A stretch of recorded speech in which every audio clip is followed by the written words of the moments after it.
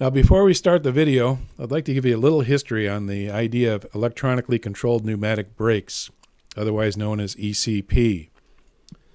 The concept came about around 1991, and it was put into a test application in 1993 on the BN Beardstown line on a 65-car coal train. And they ran that train for 2 years and wrung out the system and made changes and improvements. And in 1995, they had sufficient confidence in the system to equip 25 TTX 5-well intermodal cars. And they ran a intermodal train between Chicago and LA on numerous occasions with tremendous success. The main difference between traditional air brakes and ECP brakes is that the brake pipe on the train is nothing more than a charging source for the air reservoirs. The automatic brake remains in release the entire time, and the brake commands are sent by a box on the locomotive through a cable that runs from car to car throughout the entire train. Every car on the train applies simultaneously, instantaneously, which greatly reduces slack action. The same thing goes with a release. When a release is commanded, the head car and the rear car of the train release at almost exactly the same time, which is a tremendous reduction in brake shoe wear and overall in-train forces. There's many advantages to ECP. Constant reservoir charging is one of them. As soon as a brake command is issued and the brake cylinder reaches the desired pressure, those reservoirs start to recharge right away, even though there's a brake application in effect. Your constant reservoir charging just eliminates the possibility of you using all your air up. Another tremendous advantage to ECP braking is the graduated release. Freight trains never had a graduated release capability before until now. With traditional braking, once the brakes were released, they were fully released. There was no releasing it in steps, but with ECP, on any kind of freight train, coal, grain, or intermodal, the engineer now has the ability to graduate a little bit of release, which is a tremendous and probably the biggest advantage to ECP braking. So with the instant application on every car at the train at the same time, instant releasing of the brakes at the same time, the graduated release capabilities, ECP braking is a huge improvement over the way we used to do it. So now that you know a little bit about the system, let's go for a ride. Keep in mind this was shot with a VHS camcorder. That was high-tech back then, and I was in a working environment, so no time to set up tripods or steady the shots. So the jerky video is just how it is when you're riding a freight train. All right, here we go. Hey, it's Halloween, 1996. That's going to be home for the next couple of days, the Kootenai River. We're in Kansas City, and we're deadheading the biz car up to Wilmar to get on our grain train. Right now it's just along for the ride. Here's our second unit, kind of a cool lash-up, the 9548, and then red and silver 907 on the point. Hey, good morning. It's actually 8:33 a.m. on 1 November. We're aboard the Kootenai River, 237, over. And this is pretty much the interior of the car. It's more of a work car than a business car. We're at Sioux City, Iowa, coming into the yard, and I figure we'll take the opportunity to show you the interior of the Kootenai River. Some testing equipment that we don't use, but nonetheless is on the car. And let's walk on down the hall.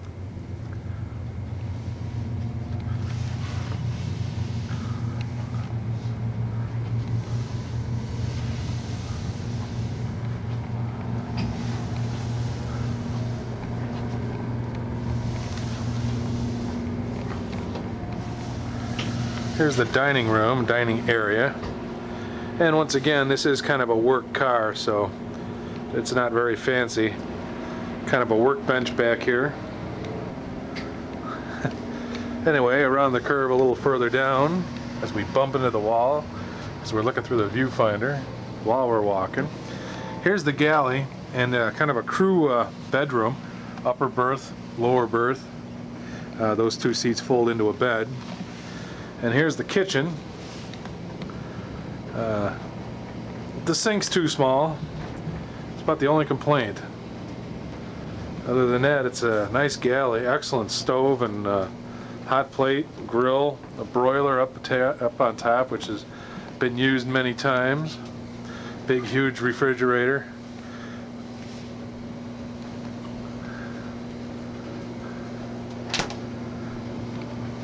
And let's move on. Let's see, do we want to go back that way? No, let's go back and show you the nuts and bolts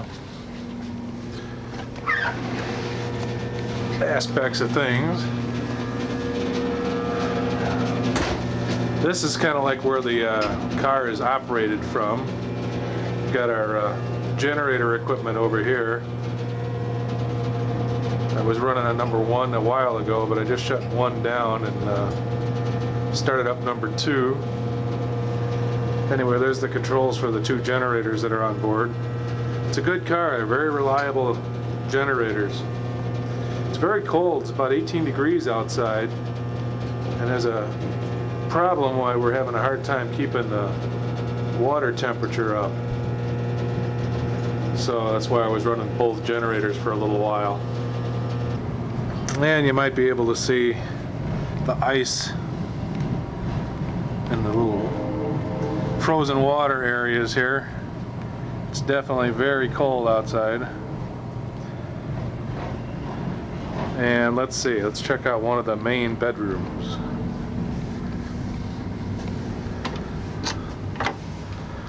Here's there's 2 of these types of bedrooms on the car. This one's currently not being used. There's the ladder to get up to the upper berth up there. And of course there's a lower bed, very comfortable. Closet over there, mirrors. And in case you're wondering whose car this used to be, there you go, that should answer it for you. Former Frisco car. And it's kind of dark in here, but I think you get the point. This is on all the shower stalls. There's 3 shower stalls on the car, and each one has etched glass with the Frisco Herald on it. Pretty cool stuff. Nice car. I like it. It's not as fancy as some of the other ones, but it definitely does the job. Here's a kind of a bathroom all by itself.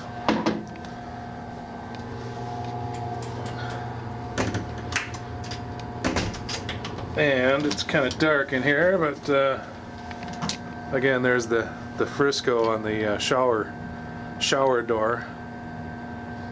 And then there's one in the 3rd room, which we won't go into because I've got the windows covered up so that it's dark in there. There's no curtains to speak of on these rooms. Anyway, I will show you a little bit of it.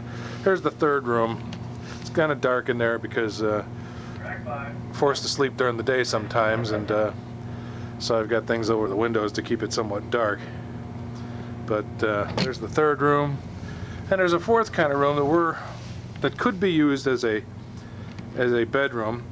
Those 2 seats down there fold into a bed, and there is an upper berth as well. But this is more of an equipment storage area right now, but could be used as a bedroom if necessary. And here's the solarium. Got a pair of Santa Fe GEs hauling us into town. Roger, got it.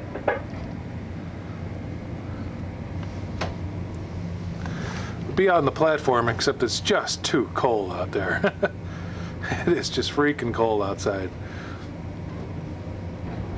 Hopefully later in the trip we'll be able to get out there and hang out.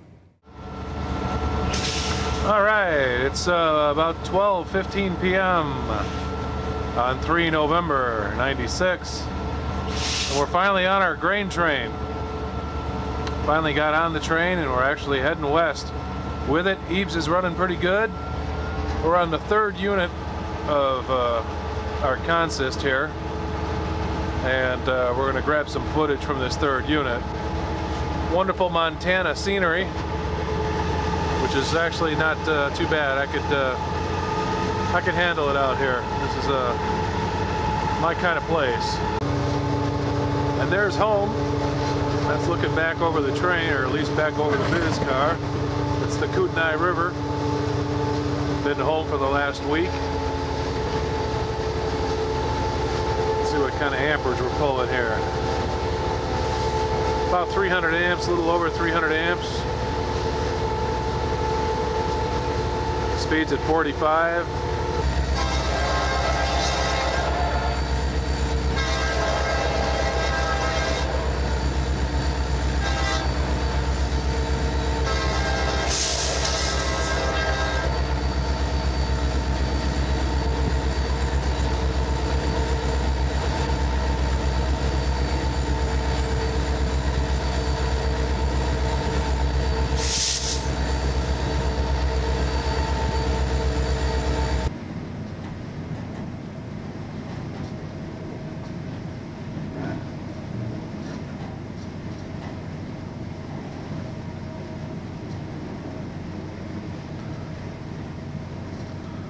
All right, from the biz car.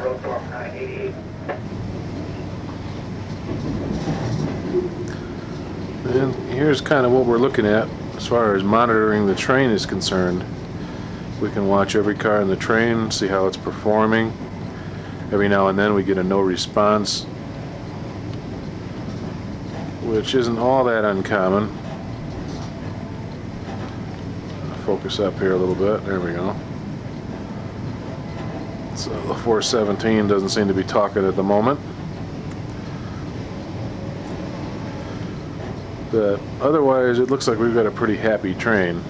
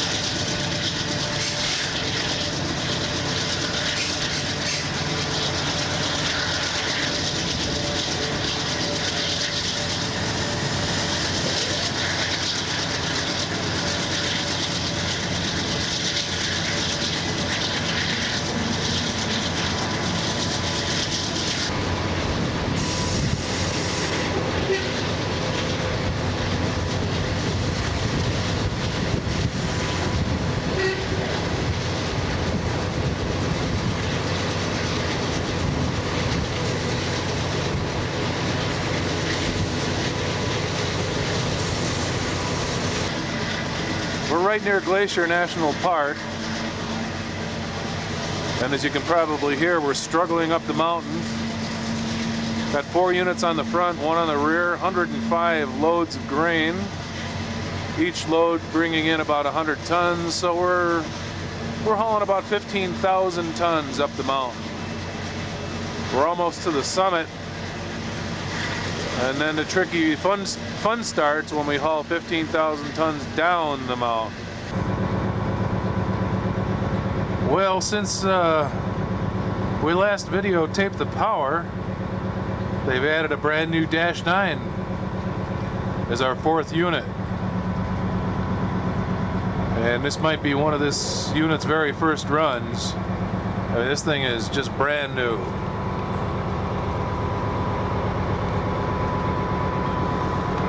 It smells like a new car.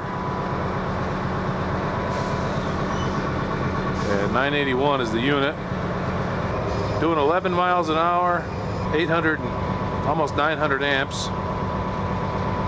We're in throttle number 5. But anyway, this thing is clean. It's new. It's brand new. No cigarette ashes on the floor. This thing is brand new.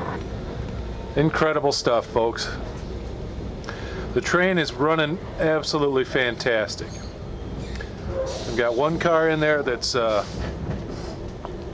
not responding from time to time.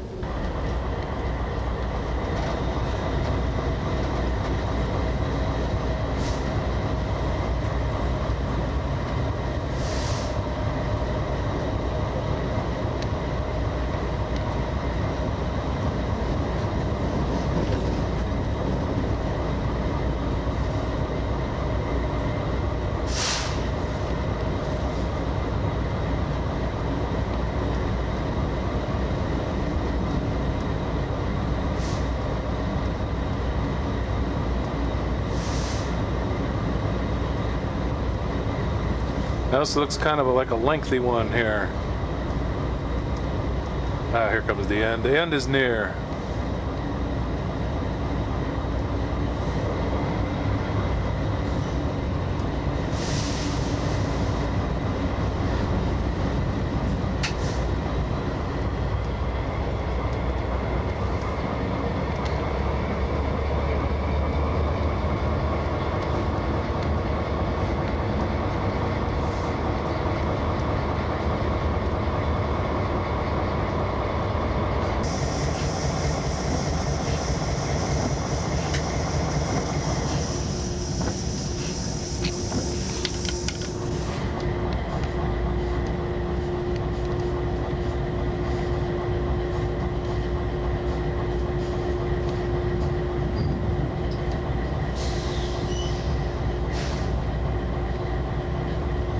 We're just west of Essex, Montana.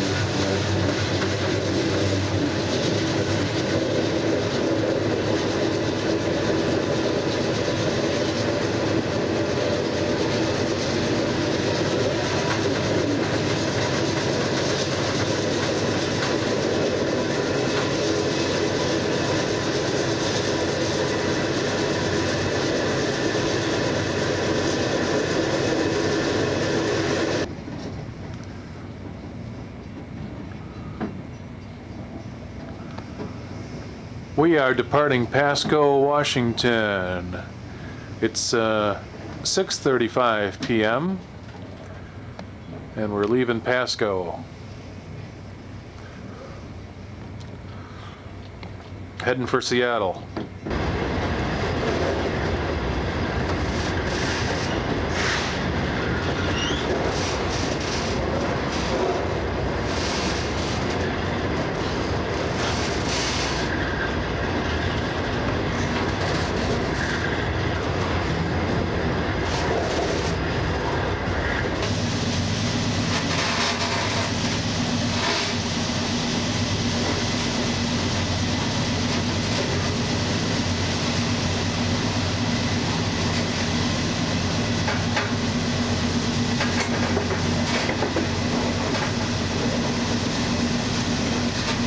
Good morning.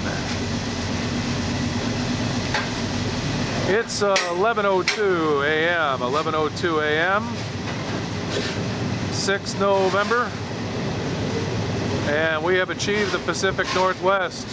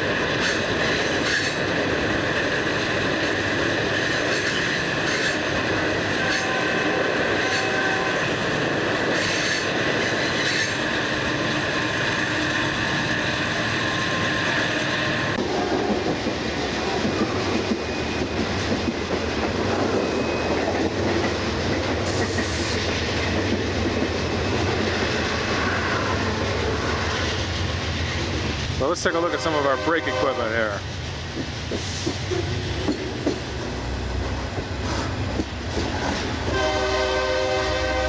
Got it set on the train.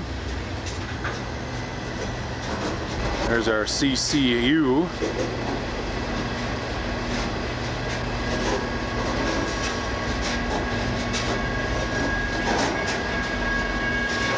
And the manifold.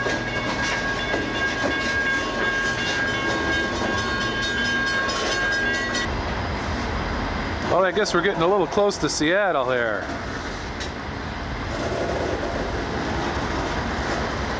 It's 4:25 p.m.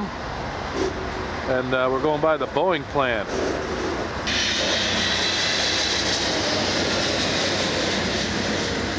Wow.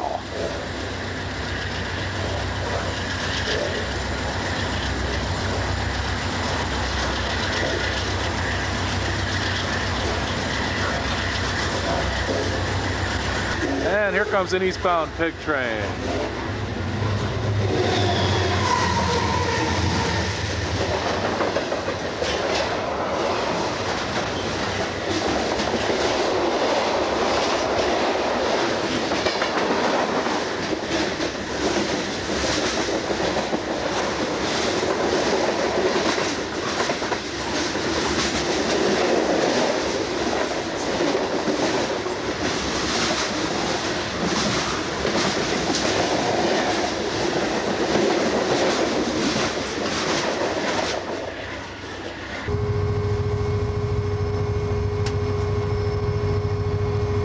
Good morning. We're climbing out of the Columbia River Valley, and we'll give you a time in a little bit here. Not sure exactly what time it is, but we're heading eastbound now. We're on the empties.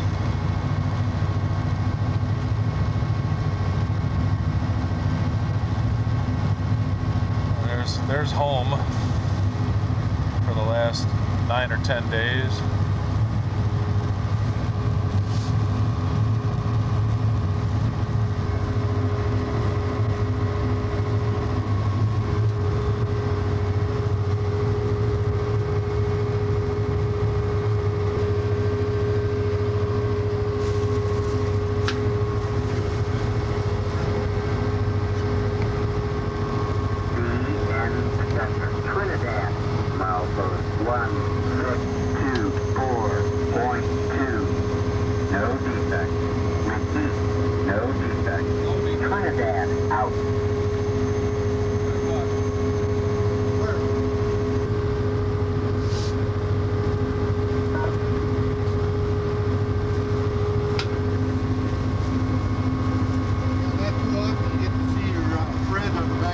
Really? Yeah, really. That's amazing. The engineer says it's not too often that you can see the rear of the train that you're on, but you sure can in this case.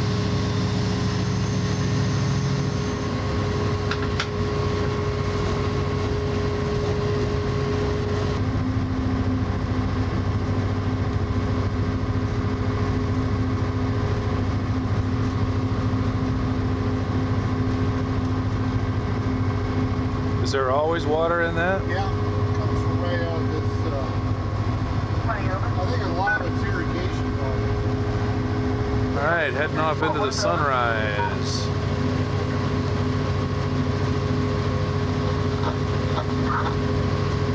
That's why you see a lot of decoys in the water here, guys are out hunting ducks.